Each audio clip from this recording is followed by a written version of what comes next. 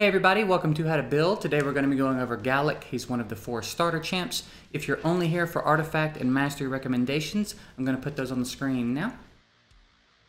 So feel free to pause and use those as you will.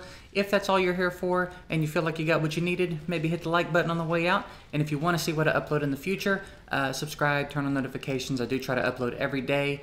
And a few times a week, those are raid videos. Quick shout out to Flipcoin for subbing and turning on the notification bell. I do really appreciate it. If you're on your way out, hope it helped. See you next time. For anybody that wants to stick around, now I'm going to be doing a little bit of an analysis on Galek. We're going to talk about his stats, his skills, how to use them, where to use them, artifact options, things of that nature. So let's go ahead and jump into it.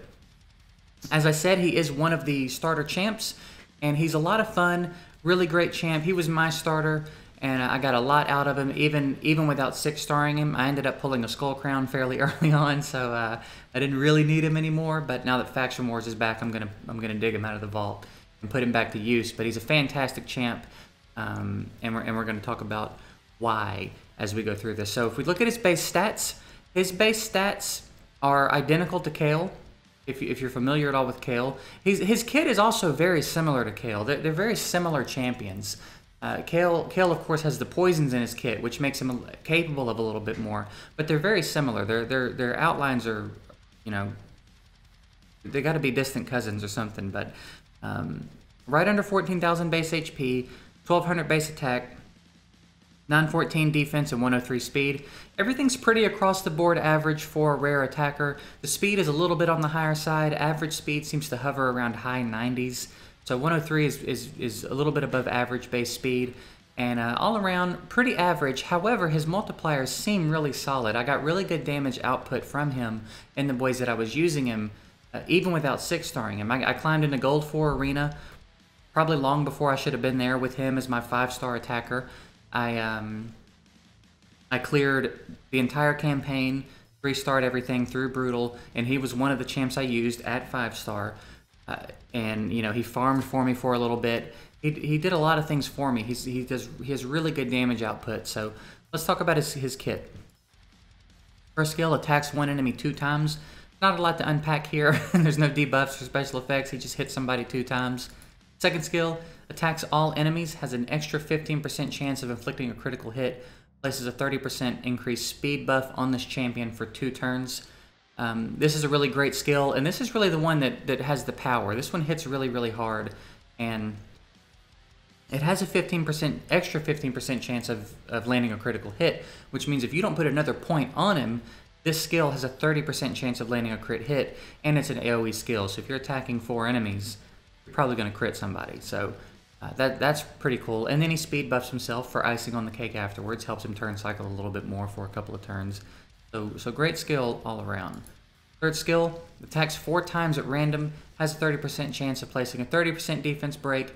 If the enemy has two debuffs on them already, that'll be a 60% defense break. That's basically what this skill means.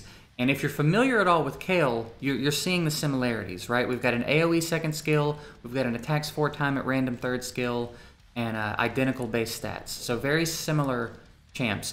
Galek hits twice on his first skill. Kale lands a poison in addition to hitting on his first skill. So very similar champs.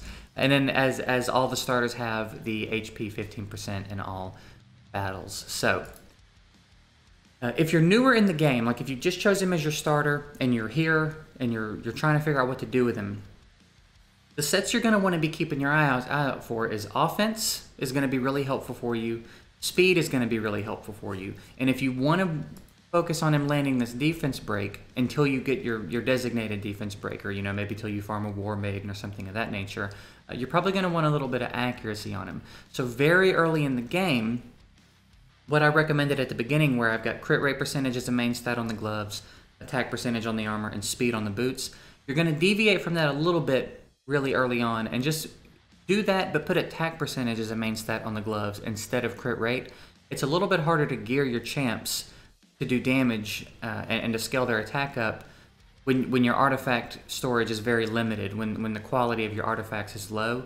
So it's a lot better to just put attack percentage on the gloves and have that consistent, reliable damage. And then as you get your hands on some better gear, you can try to work crit rate onto the gloves and supplement that attack that you're losing in your substats and through other means. So early on, I would say focus on that, especially when you get to where you can start farming crit rate sets. Then you can start to work on meshing those things together. But I would say attack percentage on the gloves early on.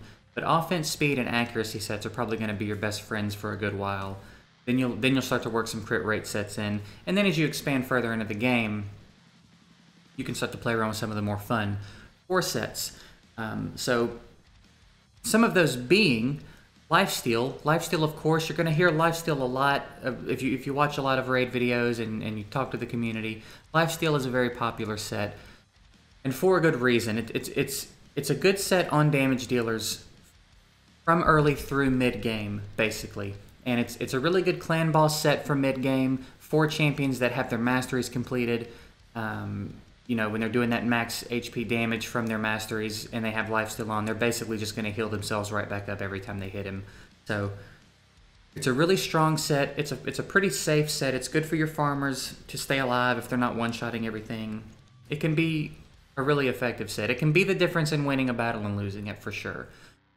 So lifesteal is of course a good option on him. Beyond that, I think stun is also a good set. Anytime champs have AoE in their kit, stun is a good thing to have. Any opportunity to stun multiple targets is always going to be powerful. And then savage is also going to be a really good one. Ignoring 25% of the defense on an AoE scale especially is going to be really effective, especially with his multipliers. Now on top of that, if you wanted him to have some clan boss utility, because right out of the gate he does not. He's got a defense break, but that's really all he brings to the fight, and that's not enough to be effective in clan boss. However, if you put a toxic set on him, he becomes pretty strong in clan boss, because toxic gives you a chance to put a 2.5% poison debuff on the enemy every time you hit him. So here, this regular skill now becomes an opportunity to land 2 poison debuffs. And then this skill in particular, if your clan boss team is built moderately well, they're going to be pretty debuff heavy. So he's almost always going to have 2 debuffs on him. So this skill now has potential to land a 60% defense break and 4 poison debuffs. So a toxic set makes him very viable in clan boss for a good long while. So that is something to consider. If you're going to want to go the clan boss route with him, then what I suggested for masteries at the beginning of the video on that graphic I put on the screen, you're going to want to go War Master on the offense tree. It's the bottom left mastery. If you want him to be extra effective in clan boss, go War Master. To be clear, I am not recommending that you build this champ for clan boss. I'm saying if that is something that you want to play with, that is how I would recommend doing it. Toxic set with the War Master mastery. But yes, he becomes quite a different champ with a toxic set in my opinion. And then as for some of the more interesting 2 sets, as you're able to get your hands on them, crit damage, cruel, and then your divines, divine offense, divine crit rate, divine speed. Those are all fairly self-explanatory. Basically, they just bump a certain stat up. There's not a lot of fancy effects from the 2 artifact sets. So those are pretty self-explanatory. I don't think I need to elaborate a lot on those. As far as his utility and where to use him and how to use him, really anywhere but clan boss, minus what we just discussed. I think Ice Golem, he's going to be pretty effective for a little bit. Anybody that hits heavy AoE is a dangerous champ to take into Ice Golem as it starts to get more difficult. But earlier in the game, he's going to be fine for Ice Golem. You'll realize the jump. There will be a noticeable jump in how hard the Ice Golem hits you from one stage to the next. And when you see that, you'll know, like, okay, now it's time to start focusing my damage a little bit differently. Beyond that, he's going to be effective in dragons. He's got a defense break. He's got heavy damage. He's got AoE to help you wave clear. He's going to be moderately effective in Fire Knight. He's got a 2-hit first skill and a 4-hitting third skill. So he's got decent enough Fire Knight utility. He does have a defense break as well. He's bringing multiple things to the fight there. And then in Spiders, kind of similar to Ice Golem in that he's going to be effective there for a little bit, but you will eventually outgrow him for better options. You know, he does have the AoE, he does have the attacks 4 times at random, and he'll occasionally land this defense break on the spider if one of those random hits her. So effective enough for a little bit in spiders, but you will outgrow him. Beyond that, pretty effective in all of the potion keeps. He's going to be excellent in faction wars, and then he's going to be great in campaign. As I mentioned before, he's going to be great at pushing through campaign. He's going to be a decent campaign farmer, and when it comes time to 3-star the entire campaign, I used him and Relic Keeper to do most of it. They did fine together, so excellent there. Also a really good arena attacker. As I also mentioned earlier in the video, I was able to climb to gold 4 relatively easy, probably before my time. I think I was barely level 40 when I was up. I don't remember exactly, but I know I wasn't maxed out level yet. And I had my 5-star Galek on my cleaved comp, and he was just slicing through people. So he hits really, really hard, really good multipliers. And can really be effective just about anywhere you want to take him. At least within reason in what we've discussed. So just a fun champ, really good champ. I do think he's worth the time and effort and resources. I do think he's worth a 6-star. As I said, the only reason I didn't is because I pulled some things that made me not need him for a little bit. But I am excited now that Faction Wars is out. I can pull him out of the vault and show him some love, because I do like him. I think he's a great champ, and I got a lot out of him. So yeah, if you pulled him, have a blast. Welcome to the Galek Club. And I think that's going to wrap it up. I think we pretty much covered everything we need to cover for him. So I do hope it was helpful. I hope you enjoyed it. If it was helpful, consider liking the video. And if you want to see what I put out in the future, as I mentioned before, I do try to upload every day and quite a few times a week. That is raid content. I would appreciate it if you wanted to sub and notify and all that fun jazz. But either way, I hope you have a good one, and I'll catch you guys in the next one.